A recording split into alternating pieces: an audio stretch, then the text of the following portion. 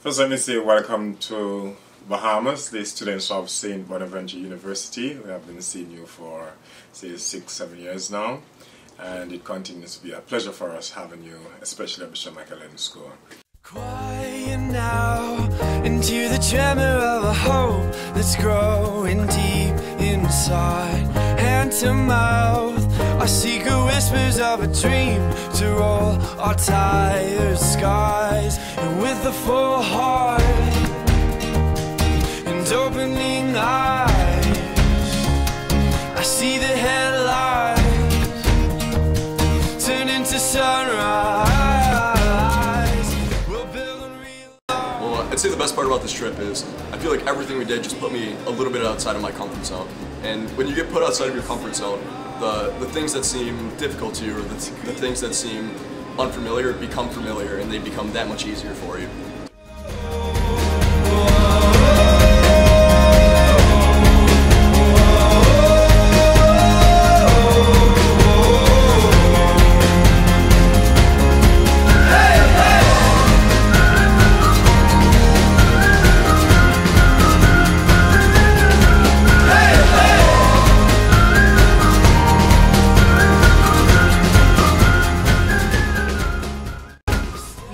As Grand Bahamians, we cannot say thank you enough to St. Bonaventure University for giving up themselves, giving up their time and of their resources to benefit and to better our island. And so we are indeed grateful, and we look forward to an ongoing relationship. I know it's been 10 years since they've been coming, but 3 years since we've been doing the workshop. And so I see this, going on for years to come.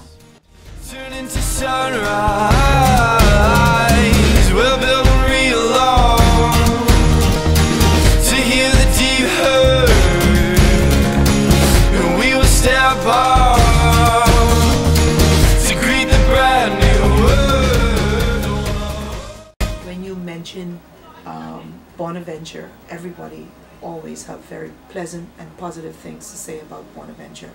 Bonaventure sees the needs, and they come in no matter what group it is, and they will assist. And I don't think the assistance is for prestige or for publicity, but truly for the well-being of Grand Bahamians. And for that I am very, very thankful. Very.